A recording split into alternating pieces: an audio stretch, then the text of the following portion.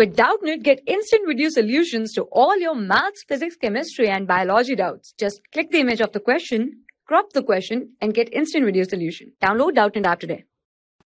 Hello everyone, let us solve this question. The question says that the isomer of C6H14, which will give maximum number of monochloroderivative, is option A 2,3-dimethylbutane, option B 2-methylpentane, option C 3-methylpentane, option D hexane. So in this question we have to tell the isomer of C6H14 which will give maximum number of monochloroderivative. So let us start with the options which are given here. First option is 2,3-dimethylbutane. Right, so the structure of 2,3-dimethylbutane is CH3CH, CH3, then CH, CH3 and CH3. So when it will be treated with chlorine in presence of sunlight, so what happens? There will be substitution of the hydrogen by chlorine and we get a monochloroderivative.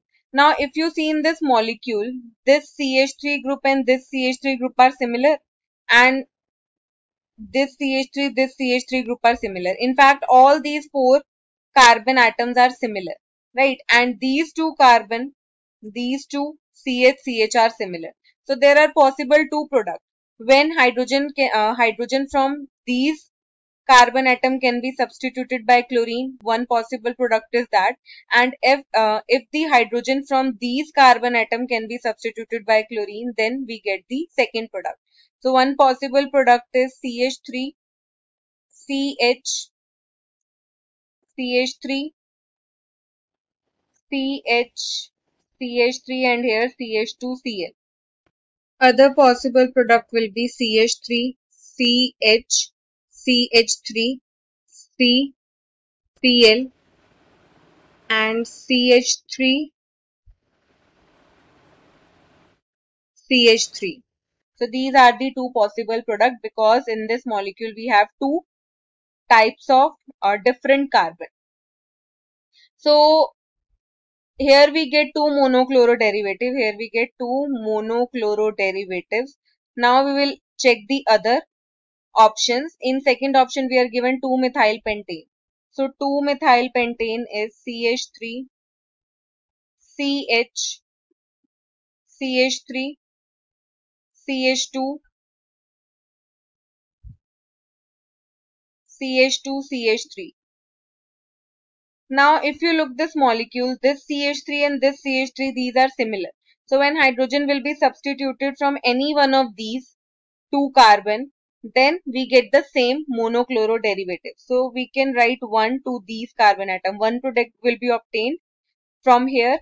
Then this is second carbon atom which is different. Then this is third carbon atom different. This is fourth different carbon and this is fifth different carbon. So there are 5 different carbon atoms. So here we get 5 monochloroderivatives. Right. Now we'll see the next option, 3-methylpentane. So 3-methylpentane will be CH3, CH2, CH, CH3, CH2, CH3. Now if you see, this carbon and this carbon is same. So we'll give the number 1 to these two carbon atom. This carbon and this carbon is same. 2, 2. This is different. This is 3 and this is also different, 4. So here 4 possibilities are there. So we get here 4 monochloroderivative. Then in fourth option we are given hexane. CH3, CH2, CH2, CH2, CH2 and here CH3. This is hexane.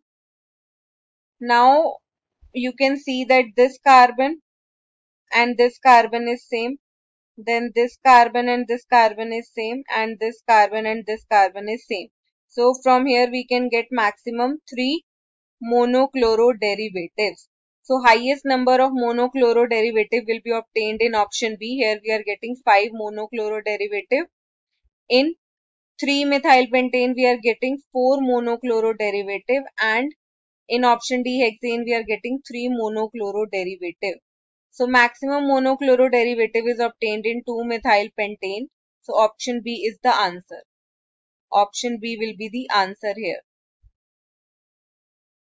Thank you. For class 6 to 12, IIT JEE and NEET level.